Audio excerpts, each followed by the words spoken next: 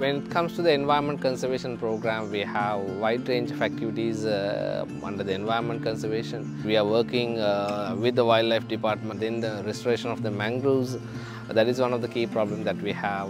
So we try our best to expand the mangrove forest in Sri Lanka. So we have a mangrove nursery in one of the lake here, which is called Koggala.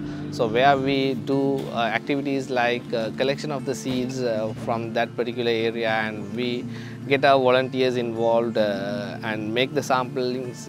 That means taking the sachets, fill them with the soil. We do take the plants with a lot of cement pots, and we place them in the water and fill it with the mud with the help of the volunteers, and then we plant the samplings there. And at the same time, we do a lot of cleanup projects where we do reef cleaning, beach cleanups, forest cleanups, and also river cleanups.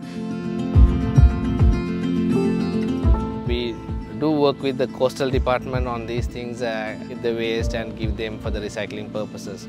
At the same time, we also do the eco-bricks sessions where we collect all the soft plastics and build eco-bricks that could be used to, reduce the use of soft plastic, as well as reuse and recycle the plastics that we find in our garbage. We also do the coral restoration program where we make some artificial corals and place them in the ocean so that the moss and the corals would grow in it.